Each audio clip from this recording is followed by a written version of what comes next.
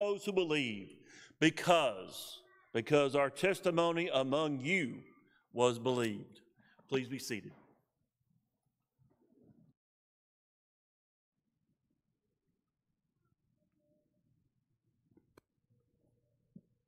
You have a book like this sitting in front of you, grab it and turn to page 916. We're going to need that in just a moment. 916. I'm sure I've got that somewhere in here. There it is. I'm going to mark mine, you mark yours, and we'll get to that in just a moment. We have made our way up to the book of 2 Thessalonians. And the key word in 2 Thessalonians is, and seems to be even for the day, judgment. It's similar in its writing to 1 and 2 Peter, and because I get to choose what verses are what, the key verses I have assigned are verses 7 through 10. The key chapter is chapter 2, that we are called unto salvation via the means of the gospel, and that gospel exclusively. The subject of this book is the judgment of Christ upon the return, with an emphasis on the doomed who are the disobedient.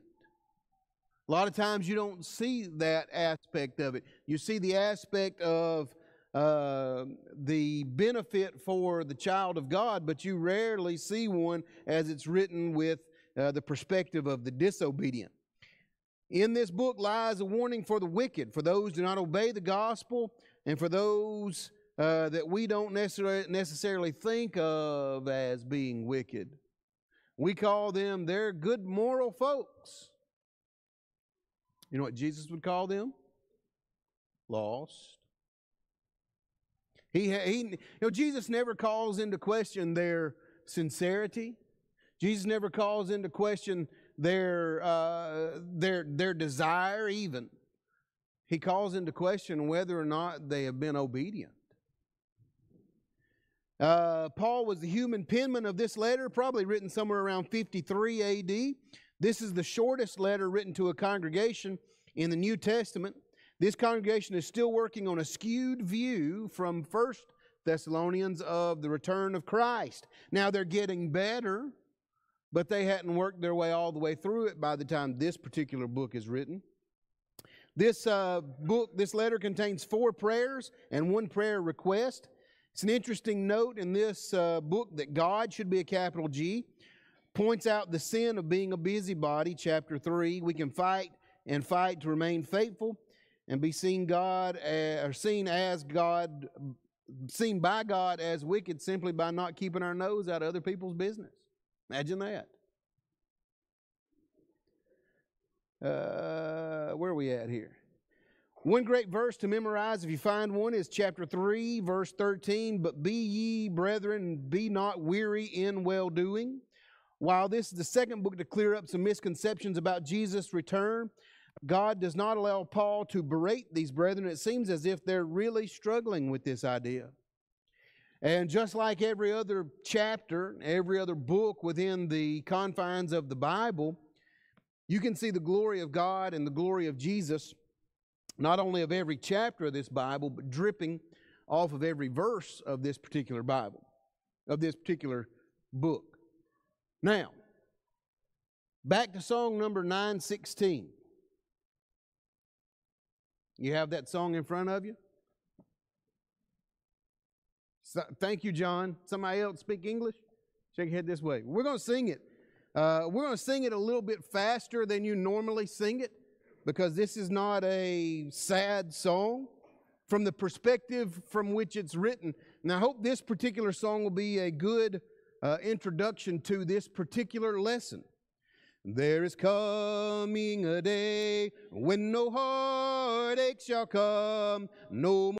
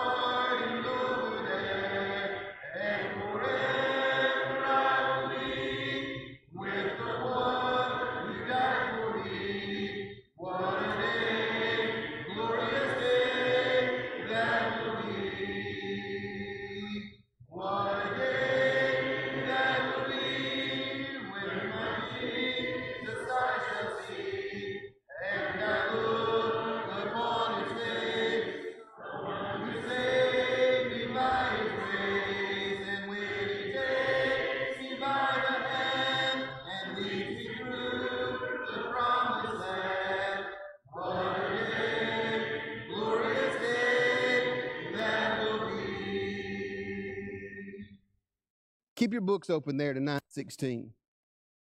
Notice how this song is written. There's coming a day when no heartaches will come, no clouds in the sky, no tears. It's only peace in a glorious place. And he ends that verse by saying, what a day, what a glorious day that will be. He moves into verse 2 and he says this, there's no sorrow, no burdens, no sickness, no pain, no parting over there. And forever, forever I will be with the one. With that one who was outspread on a cross and gave himself for me. He ends that particular verse by saying, what a day, what a glorious day that will be. And each time you go into this chorus, what a day that will be when my Jesus I shall see, and I look upon his face. The one who still has the nail-scarred hands, and the one who still has the side that's riveted. What a day that will be when I see him, when my Jesus I can see, and I look upon his face, the one who saved me by his grace. And when he takes me by the hand,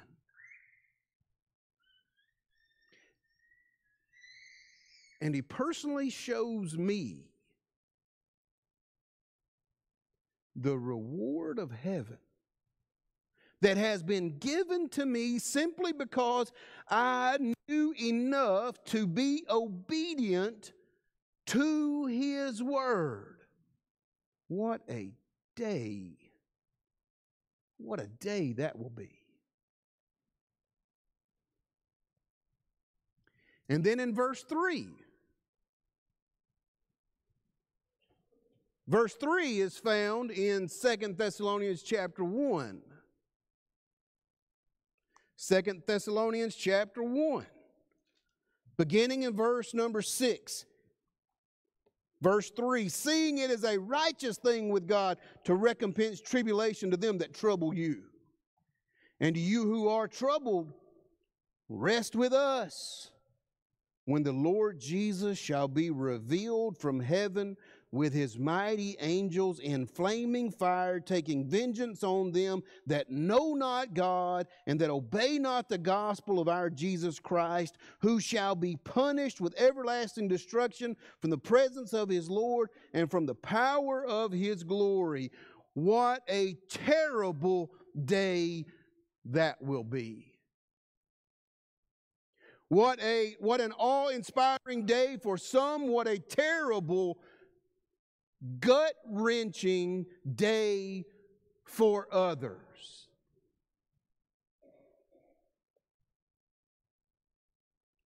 What if it's the day you figure out that what you thought you knew about the Bible is not true?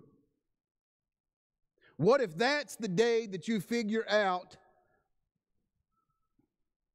that what you did know about the Bible you should have been obeying? What if that's the day you figure out you have no more time and you can't go back? What if that's the day you really put the pieces together? The tragedy of that is now you take into an eternal punishment the fact that you have all the pieces of the truth together. Or maybe you've had them together for a while. Or maybe you should have been obedient to them. Or maybe I should have been walking closer to them. Or maybe I should have been leading better.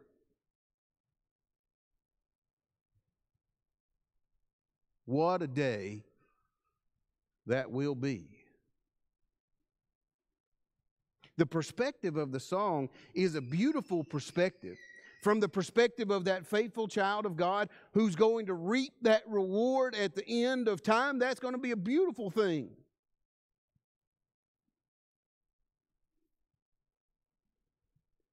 But what happens if you're in verse 3? And what we generally do, we look at 2 Thessalonians and say, well, it's going to be a great day, as God would say in verse number 7, rest with us. It will be a great day.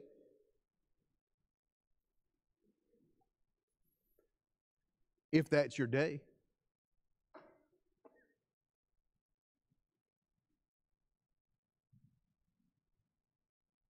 Now, here's what I want you to do. As you read and understand those words, I want you to look at 3 groups of people that are found in verses 8 and 9. The first group are those who are disobedient or never knew the gospel. That's going to be a terrible day for those who did not know what to do or said, this is foolish and I'm not going to do it.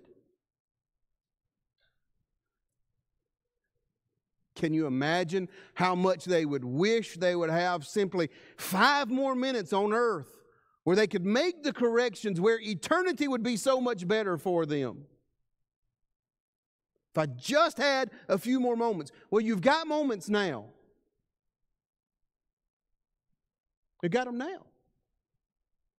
That first group that we see are those who look at the truth and turn their backs on it, or unfortunately have never seen it before. And they make a decision, those who would turn away from truth, as to say, I'm not going to follow that. And that decision will haunt you through eternity. Second group of people there. The second group of people are implied. And the second group of people are those who know what the truth is and have been obedient to it. All of the things that are mentioned in verse 8 and 9 on those negative connotations where that angel will be coming with flaming fire, taking vengeance on them, is not seen for this group. This group that's implied here is different. This day is different for them. Why? Because they chose properly. Now, when you're confronted with the truth, what are you going to do with it? Because the decision of where you spend or you live through eternity, I don't even think you can live through eternity. The question of wherever your eternal destination will be is literally in your hands. And that group that's implied makes the right choice. And I'll guarantee you this, just as much as that first group will consider the choice they made throughout eternity, so will the second one. How glad will they be that they knew what the truth was? How happy will they be that they followed those things?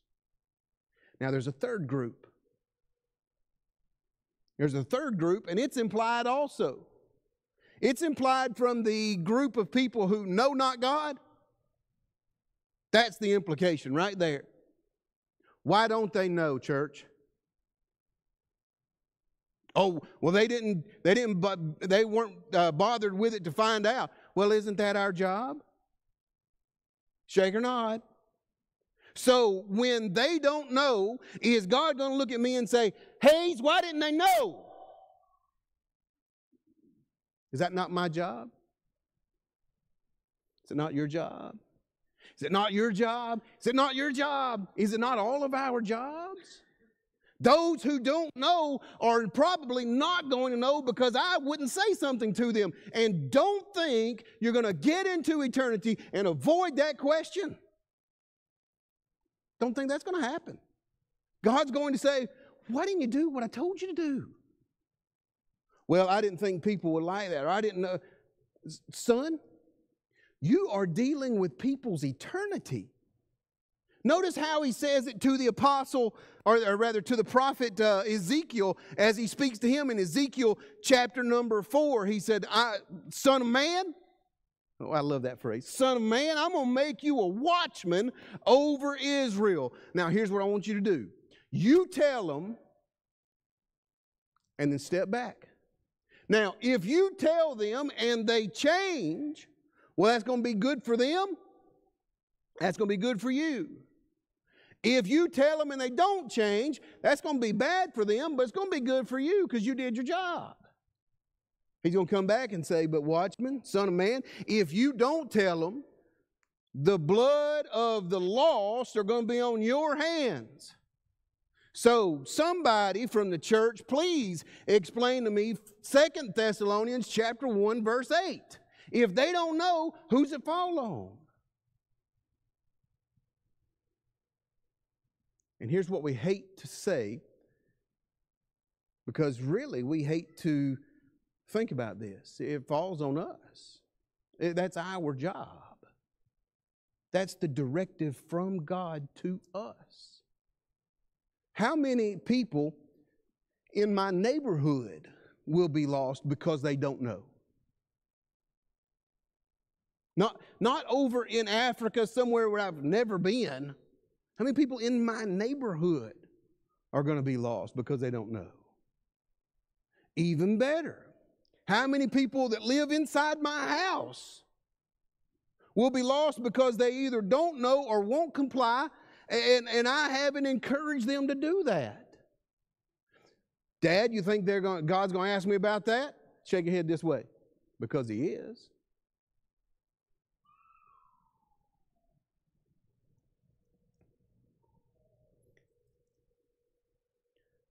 What a day that will be. What a beautiful day that will be for those who have been obedient.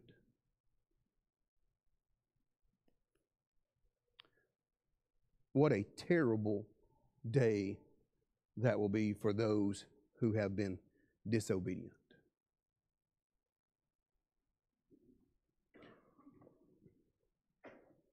That's 2 Thessalonians chapter 1, 6 through 9. We could spend a lot more time and go through the rest of the chapters. But I think until we get that right, we really don't need to move on from it. Until we understand what we're doing, why we're doing, and how it affects our eternity, we ought not move on from that. Matter of fact, probably next week we ought to just have the same lesson over again, because I'm not sure we're going to be obedient to it now. I want you to look at yourself and look at your life in the perspective of the holy Word of God, the Bible. Look at your life. And only yours. Don't look down the aisleway. Michael, don't look at Lisa and say, boy, she got a lot of work to do. Don't do that. Look just at yours and answer this question. Is God satisfied with me?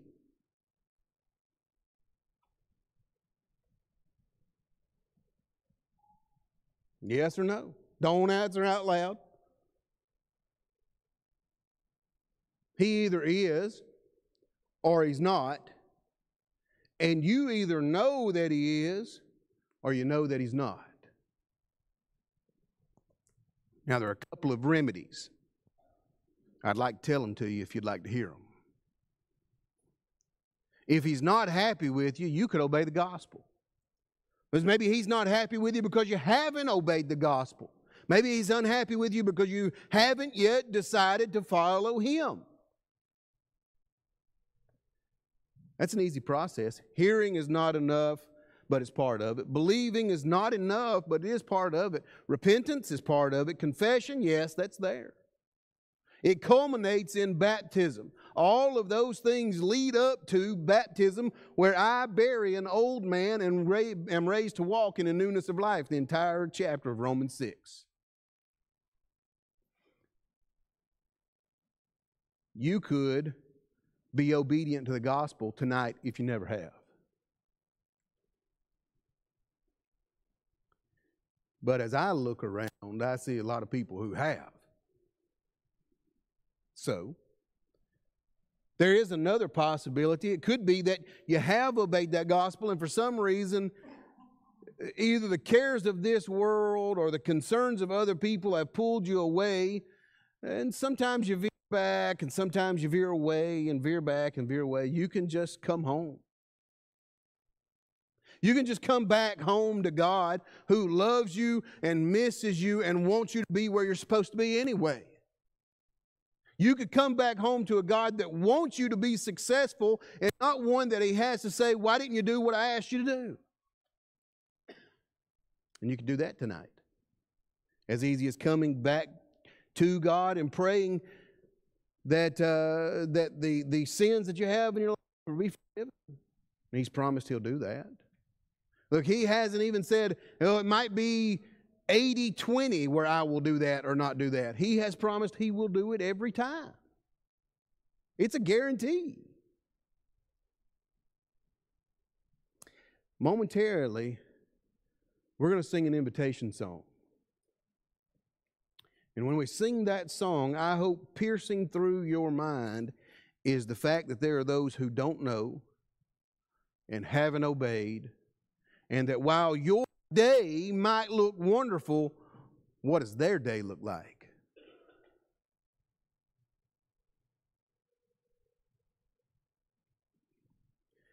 For those who have not obeyed, let me give you all the encouragement I have. If you'll come down here and confess that Jesus is the Christ, I'll baptize you myself, and I won't hold you under very long.